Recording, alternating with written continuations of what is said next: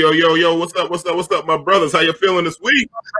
You know what it is. What's up, fellas? Everyone, back to Let's Chop It Up. Definitely. Let's do that with that. Holiday season.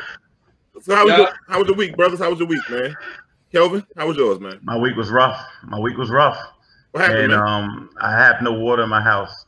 So it's not a bill thing. It's just a construction thing. And I had to stay at a hotel. And I vowed this is the last ghetto hotel I'm staying at in my life. I'm just like, I'm not going to say the chain. It's just one of those ghetto hotels, motels, or whatever it is. And all right, I get that it's COVID. So we're not going to send a chambermaid to change the sheets and things and all that stuff like that. I guess that's what it is.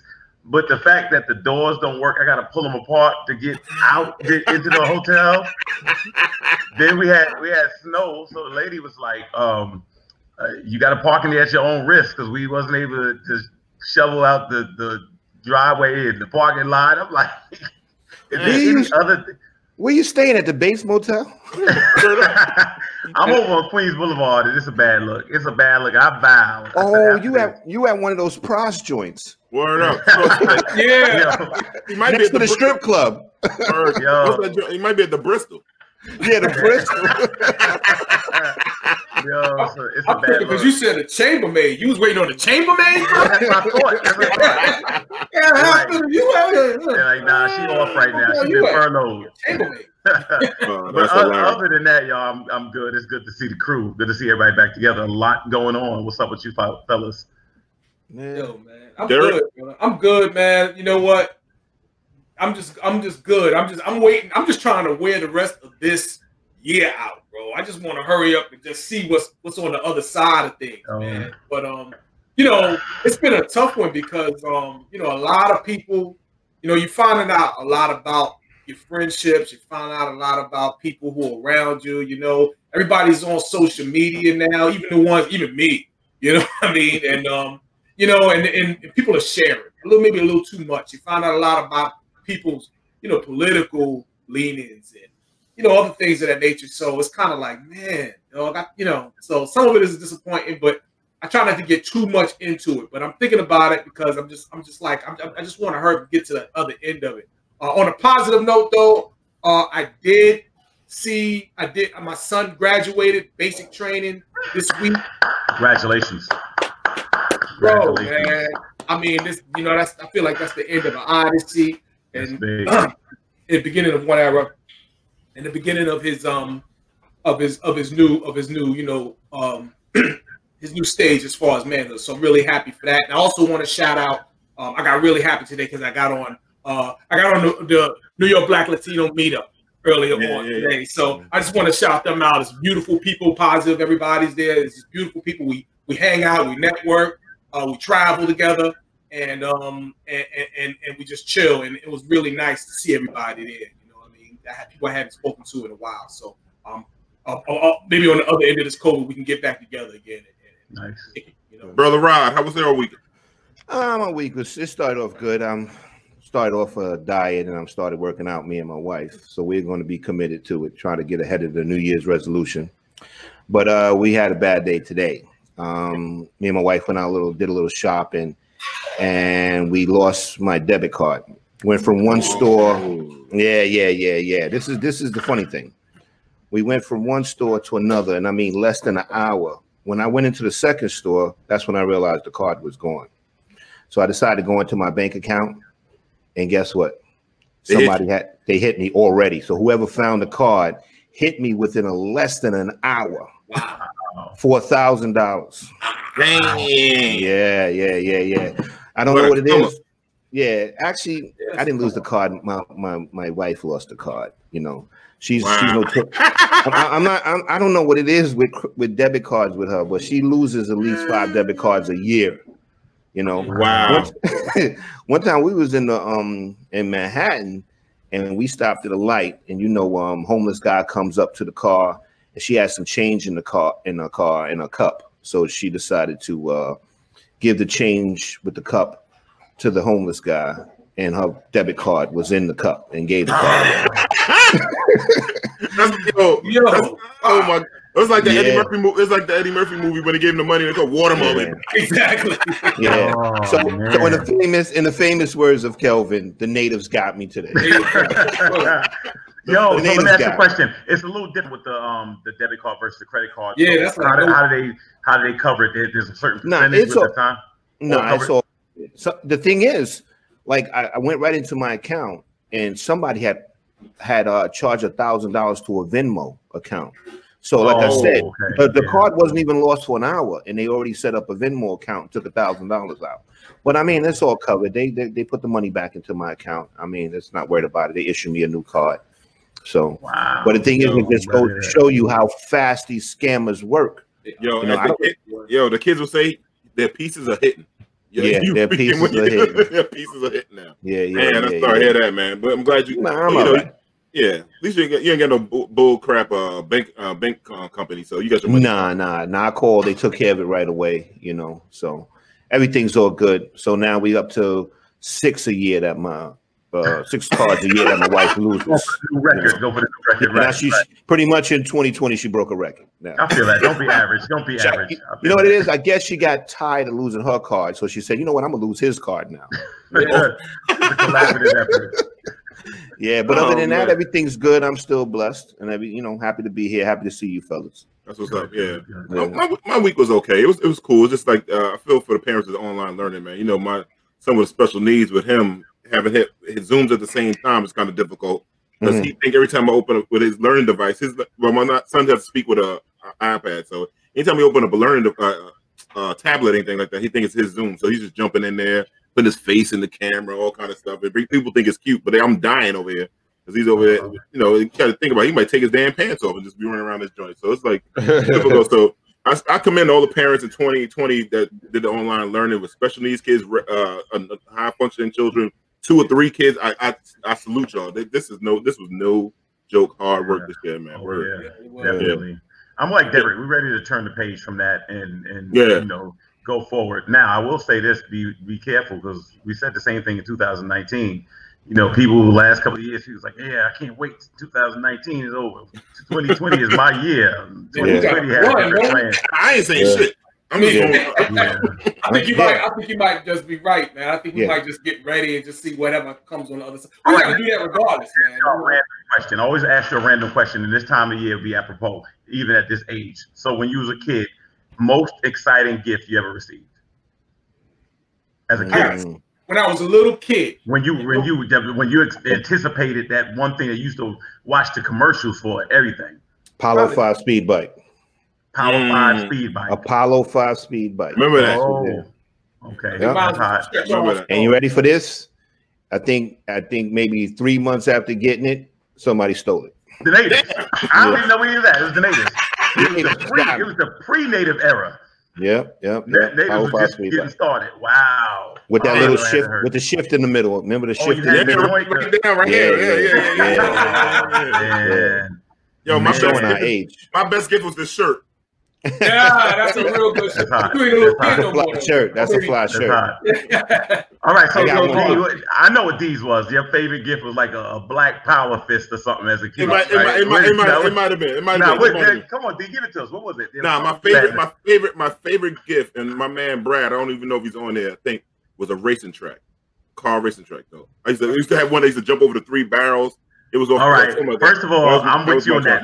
The problem was none of that joint worked when you got it home. Like the thing I wanted was a racetrack called the Super Duper Double Looper, and I mean the joint would glow in the dark, and they turn off the lights, and they do a slow motion. You get that joint home, we go around the track, get to the curve, and stop or fly off. But that was what I wanted. All right, Derek, what is it? What's the deal? I don't know. I think I'm caught between 2. Probably that Stretch Armstrong. Remember that? And between that and another one, it was called a System 7 gun. It was like with the big plastic gun. It had the little shooter, had the little propeller things that flying off. It had the little grenades on it. It was something nice, man. Google it sometimes. So how did your parents do it? Was it one of those things where what my parents used to do was regular wrapped gifts was there all December? Right. But the night, Christmas Eve, when you wake up on Christmas morning, the bikes or whatever would be assembled and it would be there and it would appear. And it was kind of like this magical feeling or whatever. How was yours done? I would say it was definitely the same way. What we would do, although one night, what they would do is we would go to sleep and all the gifts would be there. And then what would happen is my brother and I, man, we would just wake up in the middle of the night, man. And if we got up, every time we got up, as long as it was after 12, they'd be like, I have at it. You know what I mean? Oh, wow. Yeah. Wow. So sometimes when I was little, I used to try to wake up and catch Santa Claus. When I was little, I'd be like, that's right, too. Never find it. To my father said, yeah. I said, Pop, what happened to Cadillac? He said, yo, he bought my Cadillac. You know what I mean? My father drove a Cadillac. So that was his way of saying, yeah, I'm Santa Claus. You know what I mean? But, you know. Hey, Derek, I'm going to go back to something you said earlier a little while ago. We had the meetup group, the people that hang out and everything. We did exchanging gifts, Secret Santa, stuff like that. Yeah. And the conversation came up. And I posed this conversation to you about pedicures. I'm a person that get pedicures.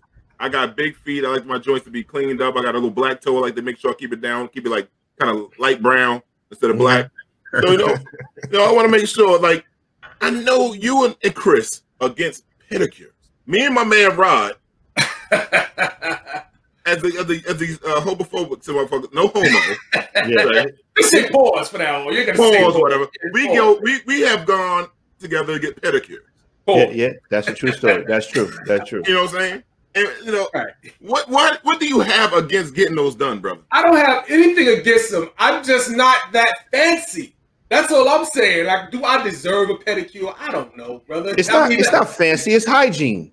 Kelvin, do you get I have very good hygiene. I wash my feet. I wash my ass. I wash all that, man. I just don't know if I need a pedicure. That's all, Okay. Y'all done took way past the pedicure. My man Derek giving his credentials. All right, check this out. Yo, you can't walk around with your feet looking like Sasquatch. I'm with him. Some kind of way, man. Damn. Like that. I'm with him. Now I don't do them as regular, but I'm with them though. You know what I'm saying? Because if you put your socks on and it start a fire or something, then you know. So it's feet, man. It's feet. It's feet. It feels good though. It feels good to me. I like the treatment, the pampering. Yeah.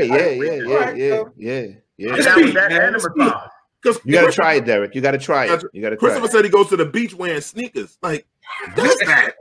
How do you get out the water and jump in sneakers? Who does that? No, who does that? I got this for y'all. This we gonna do. Yeah, because you don't get pedicures, his feet look crazy. There you go. Hygiene is washing the feet. Do you wash the feet? Do you wash your ass? No. It's more than that. It's more than that. It's more than that. We're gonna get you one to do on the show. Somebody, if you got a black business and even though I heard a lot of people said that a lot of the black manicurists don't want to do feet. That's what somebody told me. I don't know if that's real or not. But yeah, this lady was saying she got a black-owned business and she does nails and stuff. She's like, it's hard to hire somebody. She's like, a lot of black people don't want to do feet. And I don't know. I'm just saying that's what she said. But that's real talk. Let's do this and have Derek do it on the show. His first ever. I don't know if I want to see that. Derek, I'm treating. I don't know if I want to see that. No. You gotta turn away from it. The viewer discretion is advised. Yeah. You don't know what you're getting into. You start looking down there, brother. Listen, I've never got a pedicure before. How they look is how they look. You know what I mean? Yo, Derek can take off his shoes and everything go black. We don't want to take that chance. We don't want to take that chance. Yo, the guy just said he never had a pedicure. Can you imagine? I don't know what that's gonna look like. But Derek, come on, bro. You got to do it. You know what I'm saying? Yo. I'll do anything. I'll try the first time. Like each other. You know what I'm saying? Like you gotta get them back aligned. All right. Well, I'll try anything the first time. Yo, Scott said he don't want to see it on the show either. Yeah. I'm telling you, we taking a chance. I'm serious. Scott and Derek. Kevin, what you asking? And Scott's like a brother to me. I'm treating Scott and Derek. And chicken wing at the same time. No. Yo, listen, whoa. If chicken wing do it, I'll do it. Yeah. Chicken wing got crow feet, but he just has done it. He has done it. He has done it. Chicken wing. When he came home from prison, he got his feet done. All right. Wow. I told him he can't get his feet done in jail. That can't get your braids done. Can't braids done and can't get your feet done in jail. Your braids done. You sit between somebody's lap.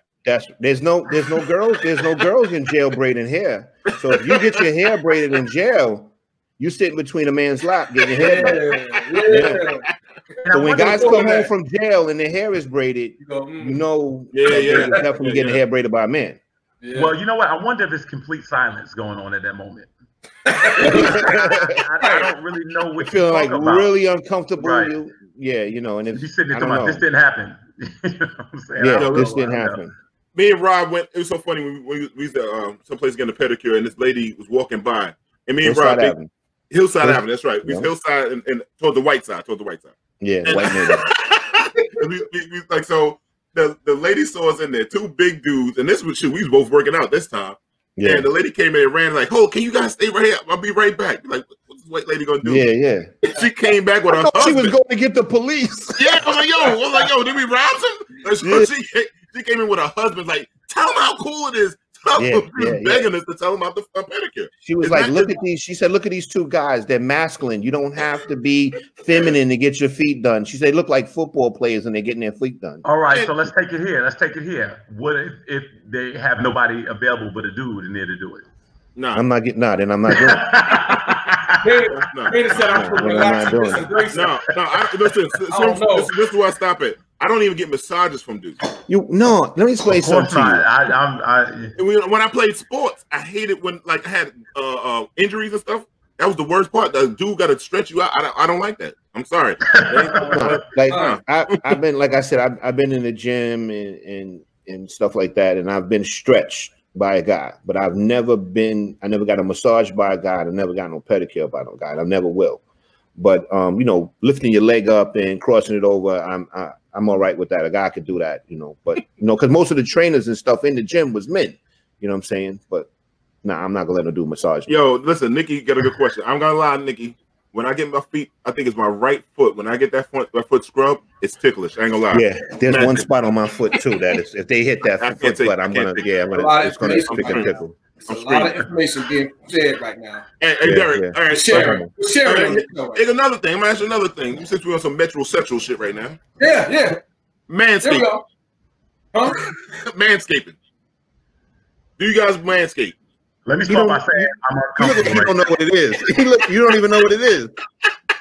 Derek, you know what it is? Derek's like, what the hell is that? You don't manscape? Any brothers in the audience that manscape? I'm one of them. Okay, let me say this. I got listen, because our ratings are so high, you guys now are going to have Derek and Casper that walk by get a pedicure at the same time. Right. And Scott. The Underground Railroad special. Yo, Scott, where's manscaping? Scott is riding tonight, man. The thing is, I want to see if he knows what it is. I trim my beard. That's it. Oh, yo, he has a big beard, man. He has a big beard. Okay, he's saying that's all he trims. He don't manscape. So the thing all right, be honest with you. All right, so I'm with it. It's just it wasn't always that way. It started later. It was probably like a late 90s, early 2000 thing for me. Before, I thought you had to go, natural from the old school, from the motherland. You know what I'm saying? But hey, black porno did it. It's necessary. It's necessary. But look at the women. Look at the women. The ladies is like, cut it down. Cut it down. Right. Cut it down. That's right. You don't. Do you want to see a woman that doesn't womanscape? Now that's the debate. Stop it. Okay, we're gonna stop it right now. No. Hold on. That is the debate. That is the debate. Now I've always been curious about this. When we were kids, so back in the day, the magazines, Playboy and stuff like that, women was, I think early in the 70s, it was, a forest. Yeah. After that, it became some type of landing strip. Very Nick. Now it's like women completely shave, and it's so different than, people were used to. So, and women that I speak to say they'll never go back to those days. So what do you think? I think I took the conversation left, first of all. We all the way over here now, man. Yeah, I don't think. Go ahead, Rob. No, go ahead, D. You can go. I don't think women are gonna go back to it because I think also besides just being like the cleanliness of it, they like it. I think it just makes them like it's a day. It's like a day they have. It's like therapeutic. They get that done. They get the Brazilian done. They might, like Nicole says, they might get a landing strip. You know, and the women, for guys getting it done, you know, women don't want all that hair. You know, when you get a little fellatio, you don't want all that hair. When you get the little congolingus going on, you don't want all that in your teeth. I'm not coming there to floss my teeth. Yeah. Okay. Well, the thing is too. Just dropped out. Yeah. You know that. With all that What's that now, man? I ain't nothing. Listen, I was chill. I was cool.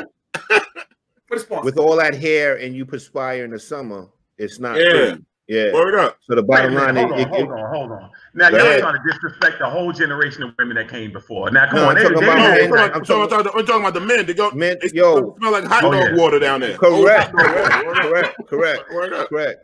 Smell like a freaking fish tank too. But hold on. Hey, Dan, I got some. I just don't show that. Yo, listen. I got the Apollo Creed 7. I can't get rid of this. As soon as I cut it off, it comes right back, man. It's horrible. Yeah. Wow. He got permanent taco meat. Taco meat for real. Yeah. Listen, I got my African DNA. I'm 91% African, brother. So it's all. But my hair on my back is straight. I'm like it's bugged out. It's a lot of information flying around tonight. Yeah. Now we keep it real on this show. We keep it real. No, Danny, you can't say that generation was musty. They weren't musty. Think about the clothes. Look at the old generation. Look at the clones. Look at the clones back then. We had London Fog. That shit's like trash. Yeah. Joe Van Must, Old Spice. All that shit that's hot. That shit that Aqua Velvet. That shit was horrible. Yeah. Horrible. It was musty. Oh, it must be back in the day. Word up, it must be body bleach. Well, that's something strong. All right, so to be clear with the women, y'all just not going back to the hair at all. Like that's it. It's a wrap. They shouldn't. And they One of my friends always tell me that. Really, I look at you different now, Rodney. All right, so that's how it is. I just think men the same way women and men wear their hair differently. Maybe on their head, maybe it should be a little different. But you like the dudes with their beard, just shadow it, right? Nothing. What? Oh, what you mean? My beard? I'm just not the beard. I was using a metaphor. No, what I'm saying is at the end of the day, it's amazing how things change. But when we were kids and you look in those magazines, that's what you saw, and that represented an adult woman. Oh yeah. That was back then, like you said. That was like in the 70s and the 80s. Now you don't see that no more. Yeah. You don't see that no more. That got when you know better, you do better. So Yeah.